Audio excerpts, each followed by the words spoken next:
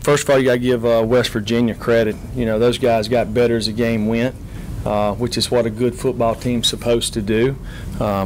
You know, we didn't. I thought our guys fought hard in the first half, kind of shot ourselves in the foot a little bit with some penalties, some lack of execution. You know, against a good team like that and a good quarterback, you can't give them a whole lot of time. I don't know how much pressure we got on them. They done a really good job protecting the quarterback.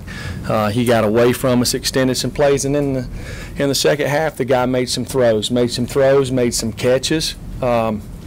You know, and we got to find a way to get them out. So what went from being a very close football game, basically with a little bit lack of execution and execution on their part, you know, gets out of hand just like that. And that's what happens when you got a team that's very well coached, that's got a good trigger man, knows how to protect, and he knows what he's doing with the football. You know, does a great job. You can disguise and try to muddy the looks all you want. The guy's got a lot of experience, and he's got some really good receivers on the outside that made some plays. But offensively for us in the first half, really shot ourselves in the foot. Those guys done a really good job mixing up the looks, stemming around. Way too many negative plays, and got behind the down and distance. You know, I thought our guys did, you know, punch it in, put a good drive together there for 17 plays at one point, got us back in the football game, and done some good things as the game went. There was a lot of positives, but the most important thing is who wins and loses the game, okay? You know, and we didn't win today. West Virginia did, and they deserved to win. So, but I'm going to look at our football team, and I'm going to take the things that we did well, and there's lots of things that we did well. Probably one of the biggest problems that we had is we were inconsistent, and we've got to be able to do that. If you're going to be a good football team, can't make mental mistakes. You got to play with good technique. You got to do a good job communicating. So we've got some things that we can go back and build on. You know, if we'd have won this game, we'd have been 1-0. Okay, what does that mean? It means we're 1-0. We lost it, we're 0-1. All right. I'm not real happy about that, but hey, somebody's going to lose, and unfortunately today it's us. So we can either wallow in it, or we can sit here and figure out a way to make us better, and I think that's what our guys will try to do. Coach, first I saw Will Greer. Your impressions of him, and did he live up to all the hype you've heard? You know, I'll tell you something about him, and it really impressed me, is he didn't.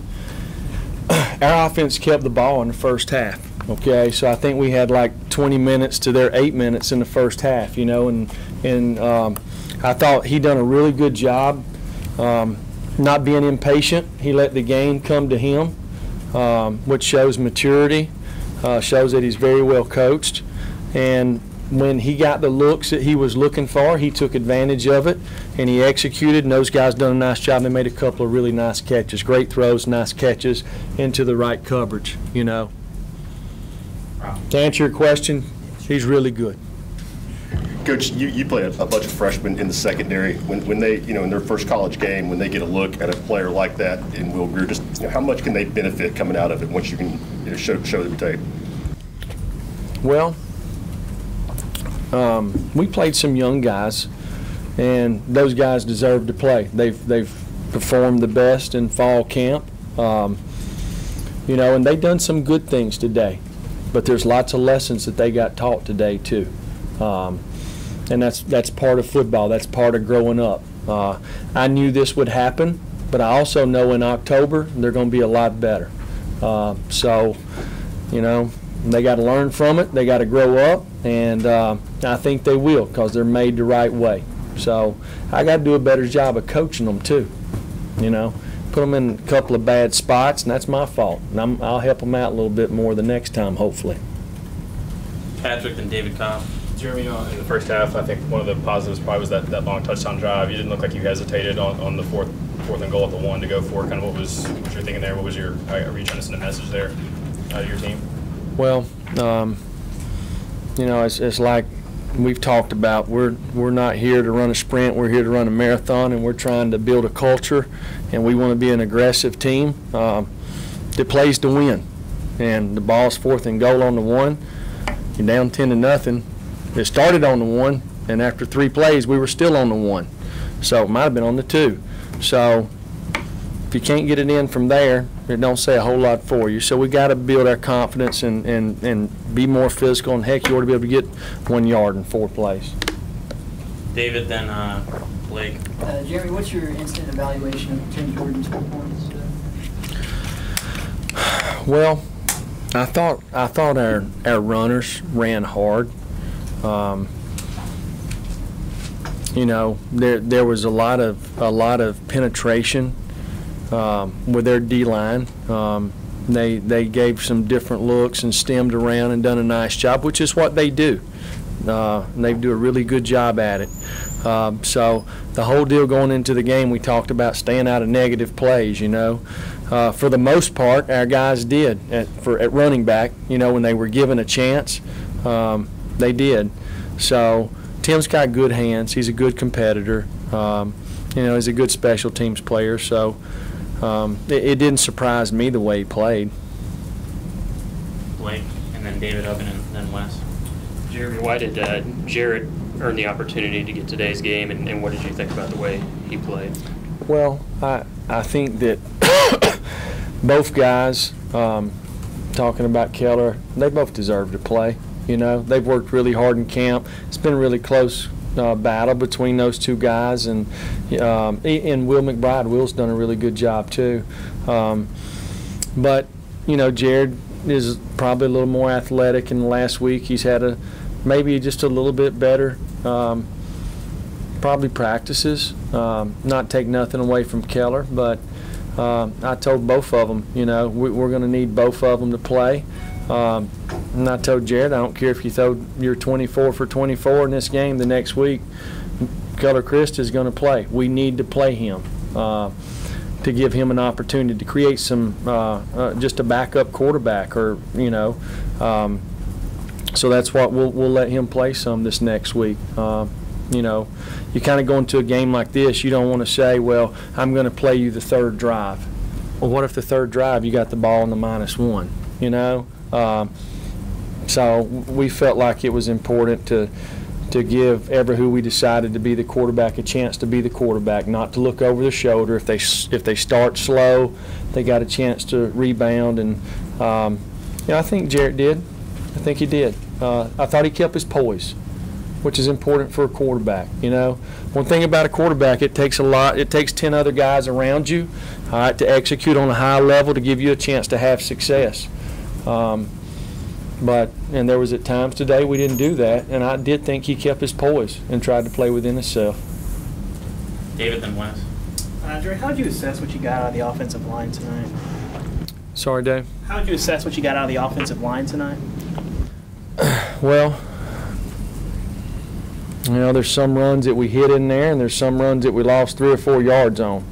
You know, you're not going to be very good in this league or in any league when you run the football if you can't get back to the line of scrimmage. So I would say inconsistent would probably be the best thing. There was a few runs in there that we hit up in there. But I'll tell you about our O-line, okay? And I'm not making excuses, all right? I'm just going to tell you the facts, all right? Trey Smith has practiced for 8 days, okay? He's 19 years old, okay? Jameer Johnson was not here in the spring. He played left tackle most of the time, then he played guard when Trey came back. Brandon Kennedy wasn't here in the spring. Chance Hall just started this fall camp.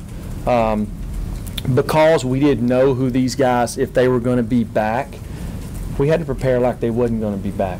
All right, so that means we had to play guys at a bunch of different spots. All right, well, when you do that, sometimes you're not hardly a unit yet, okay? I like our guys on the offensive line. I believe in them. I think the guys are hard-nosed. I think they fight. But we've got to execute a little better, okay? And I think as this season goes and those guys get to play together and kind of play the same positions over and over, I think they'll do that. I really do. Wes, then Joe Rexrod. Jeremy, it looked like y'all were mixing up some stuff, trying to get some pressure on Greer, and just a lot of it you weren't able to get to him a lot. Did that surprise you, sort of the lack of pressure y'all were able to get on him? Well, they 7-man protected a lot, which is what they do, which is smart, you know, and they're committed to running the football. They run the football, so they're committed to it out of those looks. And if you put more up there than they can block, now they're playing you one-on-one. Okay, well, you're playing one-on-one, they 7-man protect, and they got wide receivers that can create separation and a quarterback that can put the ball on them. So, you know, it's kind of, you got to pick your spots about pressuring them. You can't just let the guys sit back there. And a couple of times, and you know, the first half we pressured a little bit and had some success. Lots of times it's not about hitting the quarterback, it's just affecting him, getting him off the spot, moving him around a little bit. I think the big thing in the second half was 3rd down. You know, 3rd down and 2nd and long. I think we were 100% defensively in the first half on 3rd down. I think that's right. And I can think of at least 2 times in the second half that we had pretty good calls for what they did, and we didn't execute them. You know, so got to fix that. Last couple, Joe and Marshall. You guys score, make it 10-7, get the ball back. Did you feel like you had things flipped at that point? And how big was that stop? I think you went to London twice there, didn't get it. How important was that moment? Can you repeat that one again? You guys score, got the ball back. I think you were about there 40, 10-7 game. I think you went London twice, didn't get it. Did you feel like you had the game kind of flipped at that point? How important was that sequence? Well, for us, based off the strength of their team, in my opinion, their offense, even though their defense played really well tonight, I mean, they've got some difference makers on offense. I felt like that we needed to be aggressive, that we needed to score touchdowns. We needed to find a way to win this game, find a way to keep those guys to field goals in the red area, which we did early in the game. And when we got down there, we needed to score touchdowns. We didn't need to kick field goals. So every possession was important to us. But yes, I would say that, you know, that was probably a big part in the game.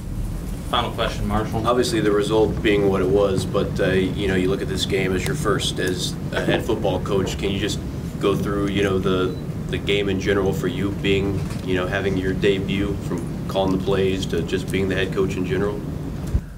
Well, to me, the most important thing is how your team plays, because how your team plays tells you what kind of coach you are. Okay, their team played better than our team today, and that's on me. I got to get these guys to where they execute at a higher level, where they believe in themselves, and I think we'll do that.